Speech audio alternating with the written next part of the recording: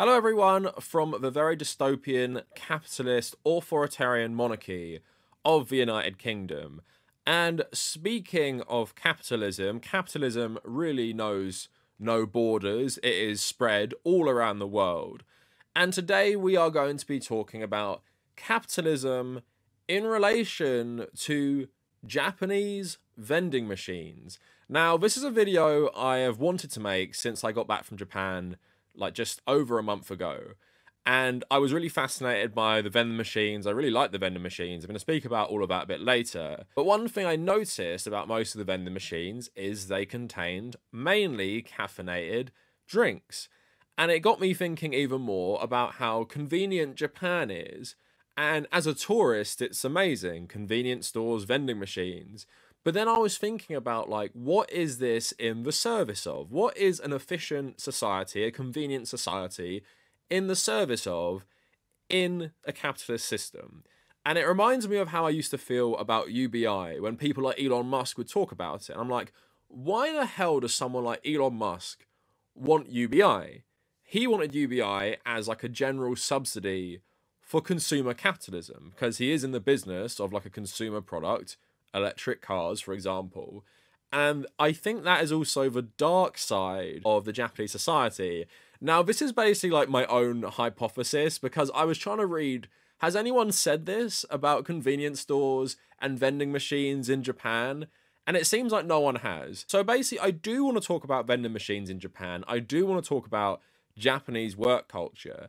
But I also really want to focus on caffeine, and mainly coffee, as a stimulant that really helps capitalism survive, and how our general addiction to coffee and caffeine is extremely helpful to the capitalist class, because it makes us more efficient and it makes us more energetic, but in many instances it's pretty bad for our health. And I'm going to talk about my own experience as a wagey myself, drinking coffee at work in an office up London. And I just think it's going to be a fun video, and we're going to talk about a lot of things. But before we go any further, please like the video. And in the comments, I'm actually going to read you an Ask UK Reddit thread in a sec. How much coffee do you drink every day? Coffee connoisseurs, you're going to be quite horrified at my own answer. I drink 2 small coffees a day, and it's basically 2 little spoonfuls of basically whatever instant coffee I can find, mixed with this low-calorie hot chocolate. So I don't actually drink proper coffee. Pretty much I drink hot chocolate with a bit of coffee in it, which is a mocha. But I think that's a good thing, to be honest, because it means I don't actually drink a load of coffee. And as I'm going to show you in about a minute, some people's coffee consumption is crazy. Like, I cannot even imagine drinking this much. But let me know down in the comments. I hope you don't drink too much, just because if you are drinking loads, as we're going to explore in this video, it's probably a symptom of capitalist work culture. But also, follow me on social media at the Kavernacle on Twitter, but especially on Instagram. Instagram is where I posted about all my travels around Asia, and that includes Japan. I actually separated it by day. I think I have like 8 separate highlight reels for Japan and Korea. So if you're interested in what I got up to in Japan, go check that out. Also consider becoming a patron. I just uploaded my first podcast on this channel actually, and half of that is going to be exclusive for patrons. Other benefits include my Discord server, my Switch friend code, a couple videos on the Patreon page about my travels around Asia, and I'm trying to build up as many $1 to $3 patrons as possible. So if you care about any of that stuff, go check out the Patreon, and also check out my second channel where the podcast will be for the public, and also check out my subreddit. All of those things down in the description. So before we talk about anything Japan related, anything vending machine related, I think we have to talk about coffee, and mainly my relationship with coffee. So I'd never touched coffee until university, and even then I didn't drink it, because I would maybe have a Starbucks Frappuccino if I went out with my girlfriend, but that's not even like a real coffee. And I never ever really drank it. I used to just drink hot chocolate on its own as like a warm drink. But in 2019, I got my first full-time corpo office job in central London. And also, because I noted in the podcast, I did YouTube in my spare time, I exercised, I played a lot of football, including on weeknights, so I didn't sleep much. And this was my first experience of relying on coffee to actually function, because I was sleeping like 4 hours every night, maximum 5.5 hours. So every day at work, I needed coffee to function. And I remember saying to my manager, who was like my only friend at work as well, I said, I have to drink this. And how dystopian is it? I have to take this basically legal drug stimulant to actually function, because this job and the commute, which equals like 55 hours a week out of my time, is really meaning I have no time to do anything else unless I forsake my own sleep, which I did. And in that, I was thinking about everyone who was drinking coffee in the office. I was like, we are all drinking this. And like I said, I'm a guy, until I was like 24 years old, I didn't drink coffee pretty much ever. I didn't rely on energy drinks. I didn't need it. And now here I am in a situation where I have to drink like 2 coffees a day. And I guess what I would drink is like 1 coffee drink from like the shop. So like, I think it's called Polar Coffee or something. It has a polar bear on it. Forgot what the name is. And then maybe like 1 instant one mix of hot chocolate if I brought it in. And then I'd have basically 2 a day. And that doesn't even sound bad, because lots of you are thinking, oh, 2 a day. That isn't bad. And that's kind of like what I have right now as well. And today I've had 1 small one. I'm probably going to have a larger one when I'm editing this video tonight. But like I said, capitalism, neoliberalism, all this stuff, it made me a coffee drinker. I needed coffee. I didn't even like coffee when I started drinking it, but I needed it. And this is what has really interested me about this topic, because I'm like, surely I'm not alone. Before we go any further, this is pretty staggering to me. There was a thread on Ask UK saying, coffee drinkers, how many coffees do you typically have each day? And this person says, I drink 2 a day, 1 with breakfast, 1 after lunch, which is fairly reasonable. Sounds like me. But then some people in this, I can't even believe this. So far too much. 3 before 8 a.m. Steady coffees until 3 p.m. 3 before 8 a.m. I used to get out really early for work, like 6:20, 6:30. The thought of drinking 3 coffees before I've even set out the door literally gives me a headache just thinking about it. Other ones, I have between 6 and 8 a day. I brew 3 to 4 pots and each has 2 cups. I can't even imagine drinking that much. Used to be a 9 to 10 sort of person, but the doctor told me off. 5 to 6 and a couple of teas. 4 double espressos a day is my average. 6 to 8 at weekends. That is an insane amount of coffee. And why I know that even more is I accidentally drank 3 triple espressos in like 32 hours. Because basically after work, I'd sometimes have 5-a-side league football straight away. So I just down a monster espresso drink, not realizing how much caffeine it had in it. So by like Wednesday that week, I was sweating so bad. And I'm like, why am I sweating so bad? And I realized I accidentally drank that much. The thought of drinking 4 doubles a day and potentially 8. I'm hoping he means spaced out over the weekend, but that is pretty insane, to be honest. At work, probably 8 to 10 coffees, somewhere between 6 and 8. 6 mugs before 10 a.m. Then no caffeine the rest of the day. 6 mugs of coffee before 10 a.m. I drink 2 to 3 500ml cups a day. Fair enough. Considerably less than the 20 to 30 250ml cups I used to drink. And that just like blows my mind that we can even tolerate that much caffeine. Like, people say a lot about energy drinks, but some of those people drinking that much coffee, far worse for you than energy drinks, but a lot of people obviously rely on energy drinks too for the same effect. And what causes us to drink so much coffee? It's not because we're chilling and enjoying it, it's because people are addicted to coffee, and they get addicted, in my opinion, based on the capitalist work week, and basically not having the luxury of either treating your sleep schedule with respect and getting enough sleep, or just being insanely overworked. And that is where Japan comes into it, because I'm talking about myself. I used to work 40 hours a week, about 15-hour commuting time for the week as well, so very, very long hours. But obviously I don't work in Japan, where there often is longer hours and more pressure to actually stay at your job to save face, and actually more pressure to not take any work days off because of like societal pressure, work company culture and stuff. So now let's talk about Japanese vending machines. Before talking about what coffee actually does to us, its relationship with the capitalist work week, before talking about Japanese work culture. So like I said, I went to Japan, I went to Tokyo, I went to Kyoto, I went to Osaka. And in Tokyo especially, the amount of vending machines everywhere is just so staggering. And I do know, like, you can get loads of stuff out of vending machines, but what I noted, because I'm someone who likes Monster Energy and was on the lookout for this one tiny can of Monster Energy, which I actually found in the end.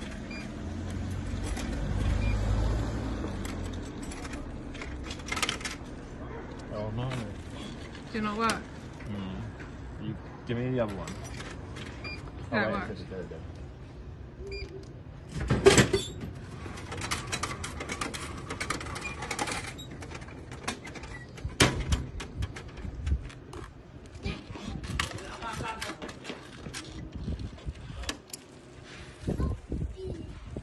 Yummy. So I looked everywhere for Monster Cubed. Don't know what it is.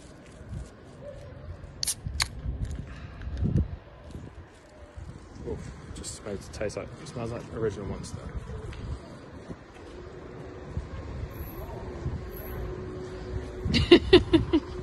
It just tastes like original, but really strong. But it turns out there's actually a lot of them, is that when I was looking at the drinks in the vending machine, pretty much all of them were coffees, they were energy drinks, they were Monster. And when I was going around Japan, like I said, convenience stores, very good at giving you actually a pretty good meal if you want to. And then I was obviously getting the train, public transport is really good. And I'm just thinking about, wow, what a wonderful country for all these nice things I can have. But then the dark side of my mind was turning, where I was thinking, oh, like, this is very convenient. But I know some stuff about Japanese capitalism, which makes me not think about these in a completely positive light. But before we get onto like that side of things, I want to talk about like the kind of economics of the vending machines anyway, kind of removed from what I'm talking about how a lot of these things seem to me to be in the service of capital and capitalist work weeks by making the access to a stimulant that helps you work longer so readily available, literally every single place you go in a city like Tokyo. So just two articles I wanted to just quickly reference, one on the Telegraph and one on Business Insider. So what's behind Japan's vending machine obsession? Where does this love affair come from? Some speculate that the roots of Japan's obsession with vending machines can be traced back to 17th century Edo era, when itinerant merchants carried around an eclectic array of daily goods from noodles to medicine to sell directly to communities. However, the invention of the vending machine is widely attributed to Percival Everett, who developed a coin-operated device in London in 1883, which was installed in stations and dispensed postcards. Japan wasn't far behind. Just 5 years later, Tara Rhea Koshichi, a furniture artisan and inventor, created the nation's first vending machines, which also sold postcards and stamps. Its mechanical structure was similar to the traditional Japanese mechanized puppet dolls known as karakuri. But it wasn't until the 1950s that the popularity of the vending machine began to soar, with numbers multiplying every year. The quantity of vending machines in Japan peaked at 5.6 million around 2000, or one for every 22 people. But competition from the rise of 24-hour convenience stores stemmed its popularity, and numbers have slipped slightly since. Despite the decline, it's still hard to imagine a Japanese street without them, particularly as a new high-tech generation has cropped up across the country in recent years. But going on, they say, there are many reasons why the machines have thrived in Japan: minimal running costs compared to a physical store, round-the-clock convenience, low street crime rates, and the fact Japan is still a very much cash-based society. Some experts have also pointed to the preference among some Japanese to avoid the stress of human interaction of any kind, particularly when working long, intense hours, and instead embrace the simplicity of using a machine. So I do like how the Telegraph has referenced that they work long and intense hours, but I still couldn't find any work on the link between caffeine and capitalism in Japan specifically, so that's what this video is. But just following on from that, an insider talking about why they like it so much. So the cost of labour is one reason. Japan's declining birth rate, aging population, lack of immigration have contributed to make both labour scarce and costly. Robert Parry, an economics lecturer at Kobe University, also pointed to high labour costs as a reason Japanese retailers have so enthusiastically embraced vending machines in his 1998 essay. So another economic reason is high population density and expensive real estate. With a population of 127 million people in a country roughly the size of California, Japan is one of the most population-dense countries in the world, particularly when you consider about 75% of Japan is made up of mountains. 93% of Japanese population lives in cities.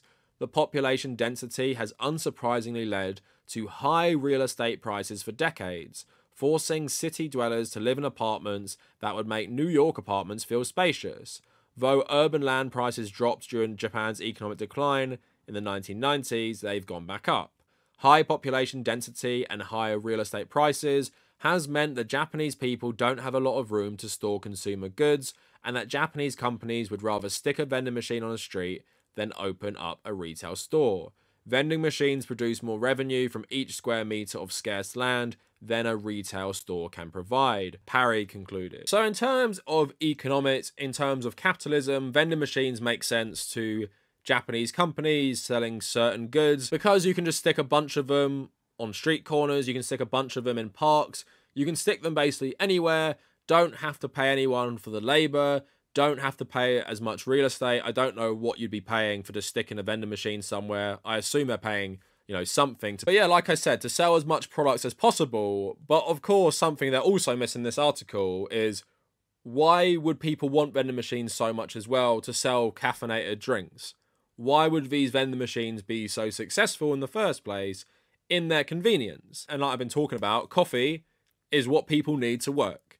So many of you people will completely resonate with that statement right there. It happened to me, it happens to so many people, and it is basically a legalized stimulant drug to make sure you can keep working for as long as possible. So although this might not be some conspiracy from the ruling class in Japan, let's just put 7-Elevens, Family Marts everywhere, let's put vending machines everywhere, so people won't complain that they don't have time to cook, that they don't have time to go just get a coffee from a shop, they don't have time to chill in a coffee shop. Let's make this so convenient for them so no one complains. And before we start talking about the grueling working conditions of being like a Japanese labourer, especially in the corporate environment, I want to talk about both what coffee does to your brain and also the capitalist history of coffee and the work week, because I think this is very, very interesting. So from an article in The Atlantic called Capitalism's Favourite Drug, The Dark History of How Coffee Took Over the World. Coffee keeps us awake, it keeps us alert, it lends our work habits a machine-like efficiency. In the kind of unwitting critique, born only of unreserved enthusiasm, Margaret Meager, author of To Think of Coffee in 1942, aptly named the function of coffee today. Coffee has expanded humanity's working day from 12 to a potential 24 hours. The tempo, the complexity, the tension of modern life call for something that can perform the miracle of stimulating brain activity without evil habit-forming after effects. Although I would say, as you saw from our Ask UK thread, I do think people have become addicted to caffeine. But going on, so coffee owes its global ascendancy to a fortuitous evolutionary accident.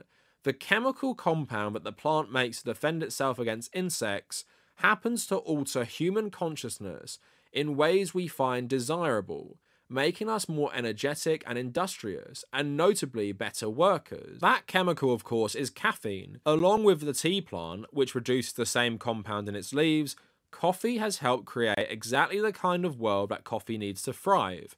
A world driven by consumer capitalism, ringed by global trade, and dominated by a species that can now barely get out of bed without it. The effects of caffeine mesh with the needs of capitalism in a myriad of ways.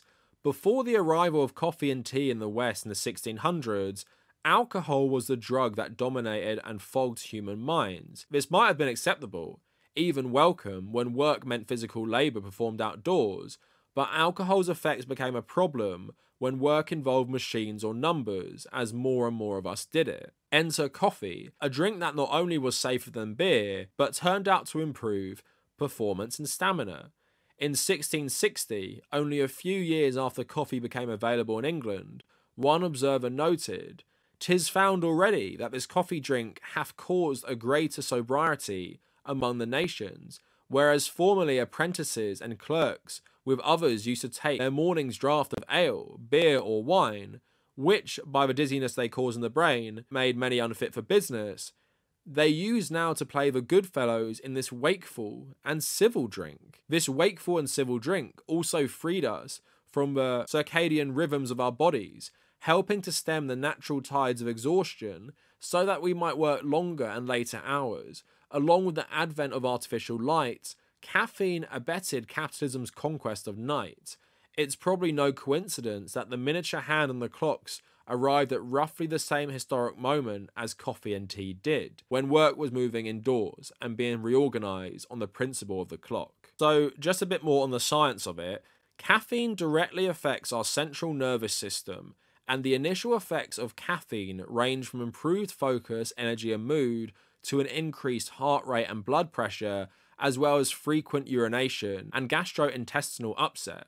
As caffeine contains no nutritional value, it works by borrowing energy from your future self by blocking brain receptors responsible for tiredness. While convenient in the short term, in the long run, this will result in poorer deep sleep quality and increased fatigue. Moreover, as with any drug, if used regularly, the human body gradually develops a tolerance to it, meaning that more caffeine is required over time to achieve the same effect. Coffee is so accessible that on average in the UK, approximately 95 million cups of coffee are consumed each day, and this figure doesn't include tea, supplements, or energy drinks. So the reality of nationwide caffeine use is truly staggering. Worldwide, it's estimated that over 80% of the population consumes caffeine on a daily basis. Why hasn't the government cracked down on caffeine use? The answer is both straightforward and controversial. Without caffeine, there would be no capitalism. Regardless of where you sit on the political spectrum, most of us can agree that working 40 hours a week, often in mind-numbing jobs, requires some sort of chemical stimulation. The human brain, simply put, isn't built for the demands of modern-day capitalism. So I like those articles a lot because it just highlights a lot of what I've been saying, is that we need caffeine to function in, I guess, neoliberal capitalism because, like I've experienced, like many of you experience, working 40 hours a week is both pointless to actually getting the work done because it's way too much time to be sitting at your desk, but also just boring as hell. Like, I'd regularly find myself at work just being like, I'm so bored right now. I would literally rather stare at this wall or just lean back on my chair thinking of something than doing this work right now. And this is a job that I found fairly interesting as well. I was covering like the pharmaceutical industry for like a business magazine. Like, it wasn't the most boring thing in the world, but even I was so bored. And obviously some of you will have way more boring jobs than that, and you need it to get through a day. You need it because your brain can't handle the boredom of this. But I also like that little anecdote about the emergence of coffee in the workplace replacing beer, and how it made people like more sober and civil and made them basically more awake. And obviously from that you can probably sense that there's no wonder the capitalist class wanted us all to drink coffee. But there's actually a really funny story in America about how the coffee break kind of got introduced and how it became like a paid break as well, because originally people weren't paid for coffee breaks. And I find this really interesting because I think it says so much about why people want us to drink caffeine so much, and why in Japan vending machines mostly just have caffeinated drinks. So going back to that Atlantic article. So the story of a small Denver necktie maker called Los Wigwam Weavers. When the company lost its best young male loom operators to World War II in the early 1940s, the owner, Phil Grainetz, hired older men to replace them, but they lacked the dexterity needed to weave the intricate patterns in the wigwam's ties. Next, he hired middle-aged women, and while they could produce ties to his standards, they lacked the stamina to work a full shift. When Greenitz called a company-wide meeting to discuss the problem, his employees had a suggestion. Give us a 15-minute break twice a day with coffee. Greenitz instituted the coffee breaks and immediately noticed a change in his workers. The women began doing as much work in 6.5 hours as older men had done in 8.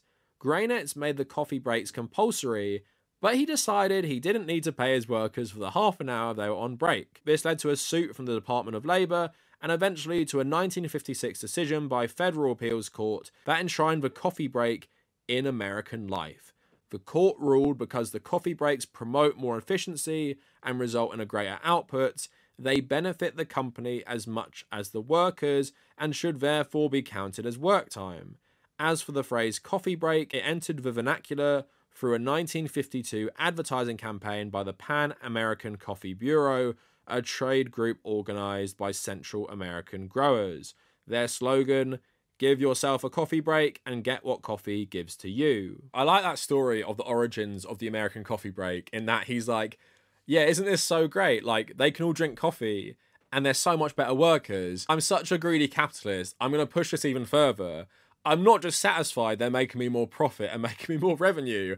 I'm actually not going to pay them for these breaks either, despite the fact that they are mandatory. I think that just says so much about the capitalist mindset, that they have to keep making money no matter what. They cannot be happy with something they've discovered to increase efficiency. It's like, how do I shortchange my workers even more? How do I steal my workers' labour value even more than I already have, even though I'm making them take this like stimulant to make them better workers as well? But capitalism means we really can't have anything nice.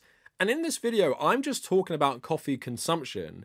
If you read about the history of coffee plantations, it is some of the most brutal colonialism or authoritarianism in the world. Just like the history of tobacco and sugar, it really is depressing that so many ingredients that go into nice things we consume are made with really unethical practices, like chocolate as well. And what they actually are used for, intentionally or not, is to make us better wage slaves and make our employers even more profit. But on that note, let's take this all back to Japan, because like I said, vending machines, lots of caffeine. We've seen examples from the UK where so many people drink coffee every day. Like, most of the population seem to drink caffeine every day, and we've seen the origins of coffee breaks entering the Western, I guess, work week as well. But in the UK, sometimes getting coffee can be inconvenient. I used to bring stuff like this into my office, had to buy it at the shop. You could maybe go to a coffee shop nearby, but that would be expensive a lot of the time, especially in central London. Or like me, you'd go to a Tesco and buy like the cheapest iced coffee thing you could find. But in Japan, you don't really have those problems, because if you go to a vending machine, you can get a pretty big, nice coffee for like £1 normally. And they're normally decent size as well. And of course, some of them are actually warm, which is kind of cool as well. And there are so many convenience stores, like literally everywhere. And that is obviously what prompted the video idea in the first place, is that I started thinking, it feels like the convenience is to facilitate capitalism. And I feel that even more than other places when we actually talk about Japan's brutal work culture. Now, they have taken steps to reform it, but a lot of it is peer pressure. A lot of it is, don't take your holiday days because it makes you look bad in front of everyone else, or people will start blaming you for actually taking a break from work. So Wire did a good article, and it was mainly talking about how other countries have not taken this seriously in increasingly making people work harder and longer. So Japan's karoshi culture was a warning, and we didn't listen. Not so in Japan, which coined the name for this problem, karoshi, which literally means death by overwork. After the 1973 oil crisis triggered widespread workplace restructures, reports emerged of worker fatalities, most often from heart failure or stroke. Most victims worked long hours, sometimes 60 or 70 hours per week or more, in the lead up to their death. Since then, pressure on workers has continued to mount. Irregular worker numbers in Japan are up from 10% in 1990 to 40%, while those on full-time regular contracts do not feel able to quit, no matter how intolerable work becomes. The government accepts around 200 workplace injury claims for karoshi annually, but campaigners have put the toll at around 10,000 deaths. Makoto Iwahashi of the labour rights organisation POSSE says victims' families have been instrumental in raising awareness of karoshi. People know that there is a risk that you're going to die if you work long hours, which wasn't common sense 30 or 20 years ago. In 2018, Shinzo Abe, RIP, presented the Work Style Reform Bill, which meant employers could be forced into compelling employees to take holiday, a response to the 50% take-up of paid leave. But other gaps in the law enabling chronic overwork were allowed to continue.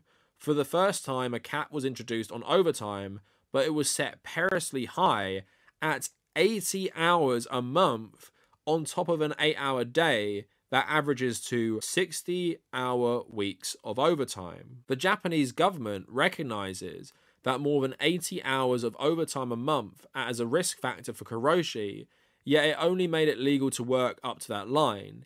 It introduced an exemption for special months of 100 hours overtime to be sought at employees' discretion.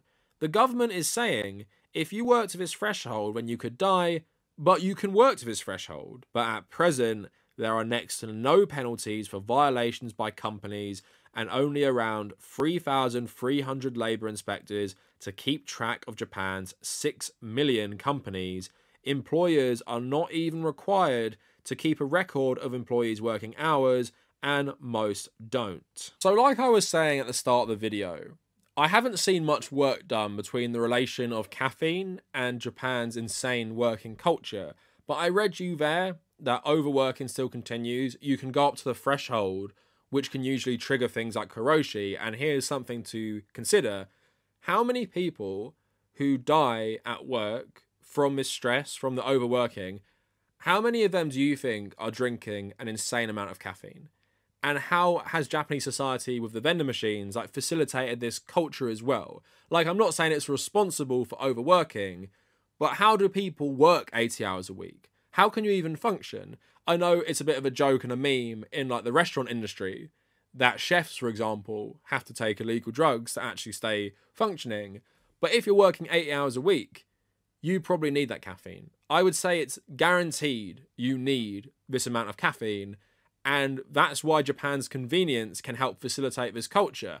And I'm not saying Japan has to get rid of it. You can have this convenience and have a better working culture, but I'm saying they kind of go hand in hand in that if you work people harder, if you work people longer hours, then they're going to need more caffeine, this stimulant. They're going to need this. And if you have vending machines everywhere, it's going to be very profitable for the people who own that. But it's also kind of like self-fulfilling, because if they have the caffeine, they'll drink more caffeine and then they'll be more productive at work. And if they're working longer hours and being more productive because of caffeine, then why would there be any crackdown on overconsumption of caffeine or working longer hours? And I just think it's kind of like dystopian how so many of us feel like we can't survive without coffee. I actually quit coffee when I was working my 8:30 to 5:30 job at the end because I had bad neurological problems anyway. And I felt like coffee was exacerbating them because of, you know, being a brain stimulant. I don't think it did, but I did survive for a bit. But life was just so hard. I feel like Japan and obviously Korea are good examples of this, but it just so happens that Japan is the country where you go and you're just like, I cannot believe how many vending machines are everywhere selling me Monster Energy, selling me Boss Coffee, selling me teas and everything like that. And like I said, as a tourist, it's amazing. You can have a nice day in the city, and if you just feel like a drink at some point, just go get one. It'll be right there. If you want a sandwich, it'll be right there. So convenient. Very convenient subway. It gets me everywhere. But we are foreigners to Japan. We don't work up to 80 hours a week, and we don't feel like we need constant access to caffeine and coffee all the time. But in my hypothesis, that's what it feels like with Japan. Like I said, very nice for the tourists, but when you kind of peel back the layers of Japanese work culture and society, it feels like vending machines are a bit of a monument to something a bit more sinister. It doesn't have to be that way, of course, but like I was reading you with the stats for the UK, showing you how much UK people drink coffee and stuff. Someone saying they drink 20 to 30 cups of coffee. Would they drink that much coffee if they weren't overworked? Would they drink that much coffee if we didn't live under a capitalist system which prioritizes profit, efficiency, absolutely destroying each other as human beings to get to the top? We need these things, otherwise we will not succeed in the brutal system of capitalism. And it seems like in certain countries, you won't even survive if you don't have access to this. So anyway, again, like I said, this isn't like a conclusive thing. There's like no academic work done on this link. I just thought it was interesting to think about vending machines in relation to Japanese work culture and also the history of coffee in the capitalist workplace and blend it all together and come to this conclusion. But I'm interested in what you guys think, especially if you grew up in Japan or Korea, or if you've worked for Korean or Japanese companies. I'd be very interested to know. And that is it for the video. Let me know what you guys think down in the comments. And if you made it this far, thank you for watching.